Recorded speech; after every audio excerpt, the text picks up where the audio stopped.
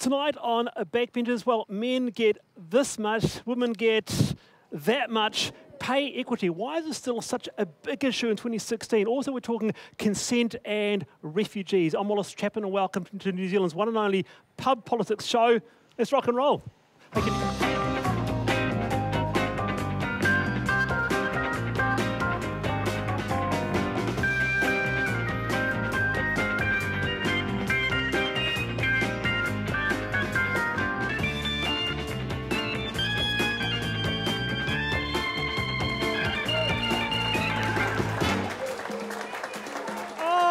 Great to be here tonight. Tonight is great to be here. Welcome to Backbenchers episode 6 here, 2016. And by the way, if anybody sees a quarter $5 note outside the Backbencher, can you just let me know, please, before the end of the show. Tonight we're talking about some big issues like pay equity and such like, but what a panel tonight, what a hell of a panel. Could you please welcome National MP for Waimakariri, Matt Doocey. Thank you, Wallace. Thank you very much. How are you, Matt? Good, thanks, Wallace. Very, good to see you again. Good to see you again. Disappointed you didn't come down to Christchurch. You said you were going to bring Backbenchers down to Canterbury last year. We'll see what we can do. Budget permitting, we'll see what we can do. Come on. Come on, all right. See the best new small city being built. Well, text us, tweet us. Is that right? Is Matt Doocey right? Here we go. Number one, if you could make one new law tomorrow, what would it be? Well, I'd like to make a new law that I can have a new law every week, but if I couldn't have that, I'd like to make a law where list MPs get half the salary of electorate MPs. All right. Wow. Okay, very good. Why? Because I think that electorate MPs deserve twice the salary. Whoa. Guess which one? Listen to the audience. They're outraged, man. Yeah. They're outraged. Yeah. The funny thing is, Tracy Martin said to me she was coming to watch me, but now I don't think she is. All right, okay. Number two, who's your biggest inspiration? Oh, I think my father. Tom's tracking about mid-70s now. He's a good old man. We went up to the rugby on the weekend to watch the All Blacks beat Wales and had a great time. Right. So, and finally, man, is $2.5 million compensation for Tabuteau enough? Oh, I think it's up for the people to decide that, to make that decision. The Cabinet's decided. I don't think any money's going to be enough for that situation. All right, Matt Doocey, thanks for joining us. And for the first time on the show, for the first ever time in the 9 years at Backbenchers, Labour MP for Manukau East, Jenny Salesa. Hey. Malo Alele, good to have you on. Malo Alele, thank you for having me. How are you? Very good, thank you. Oh, very good. All right. Question one. Actually, there's something interesting about you, just getting to know you a bit. Is it right that you didn't allow your children any soft drink or fizzy at all when they were little? That's right, because both of them were born in the United States. We lived 10 years in the United States, and one thing I did not want to do was to bring back little girls that were overweight. So I ensured that they were not allowed sugary drinks until they were 4. All right, very, very interesting. Okay, right. If you could make one new law tomorrow, what would it be? I would actually repeal the law that this current government passed to sell state houses. One of the things that we are currently experiencing right now is a shortage of state houses as well as a shortage of affordable houses overall. I see this every day in my office in Otara. Okay, and who's your biggest inspiration?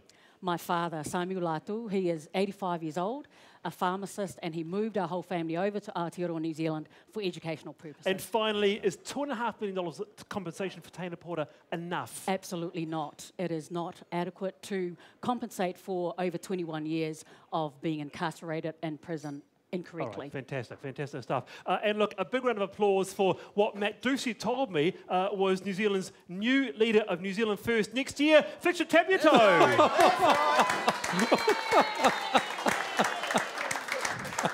Amazing, amazing. Although I think Ron Mark's in the audience there, so I'm not quite sure Rod's just run out there. Matt, where did you get that information from? Oh, it's all around Parliament. I was giving you a scoop, Wallace. So when Winston retires next year, apparently Shane Jones isn't coming back. It's Fletcher Tabuteau. Is he right? Not at all. Matt's never right.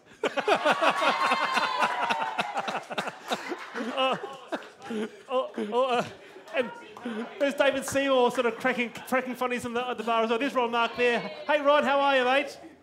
Yeah, right? There he is. Okay, Fletcher, if you could make one new law tomorrow, what would it be? Actually, Wallace, I wrote a law not so long ago, and it only missed out in the House by one vote. We could blame Seymour for that.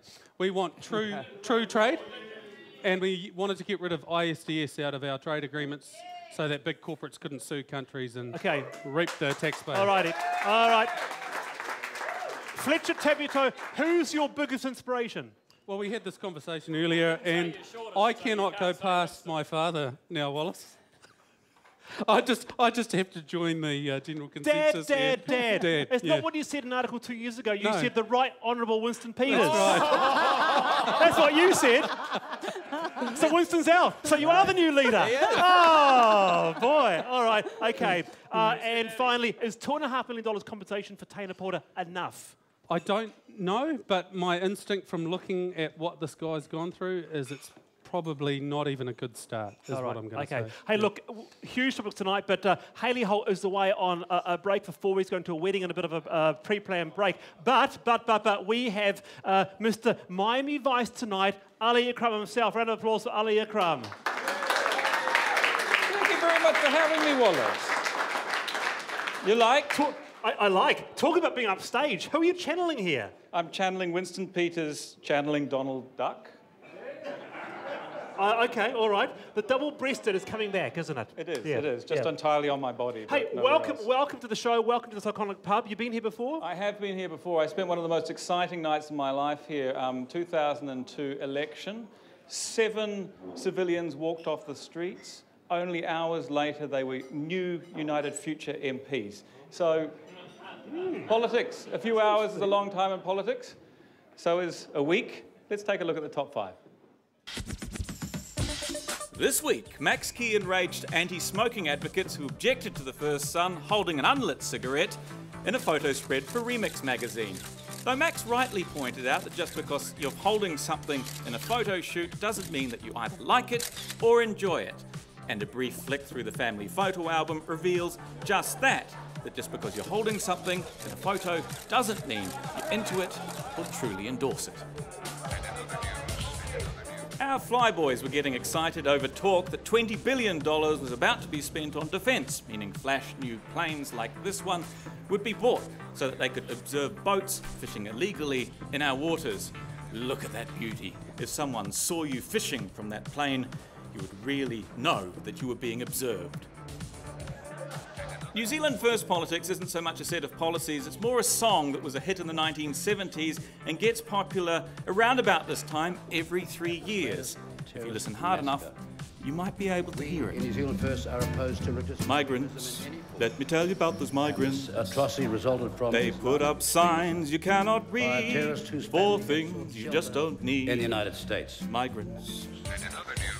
And if the government was trying to show their empathetic side on housing affordability, or trying to reach out to people living in cars, they were doing a bloody good job of hiding it. Does this government have a policy for people who appear homeless but are actually just renovating? Second, no, but maybe we should get one. And the internet went wild for Her Majesty's green screen coat and hat combo, leading all her loyal subjects to sing God Save Our Gracious Meme.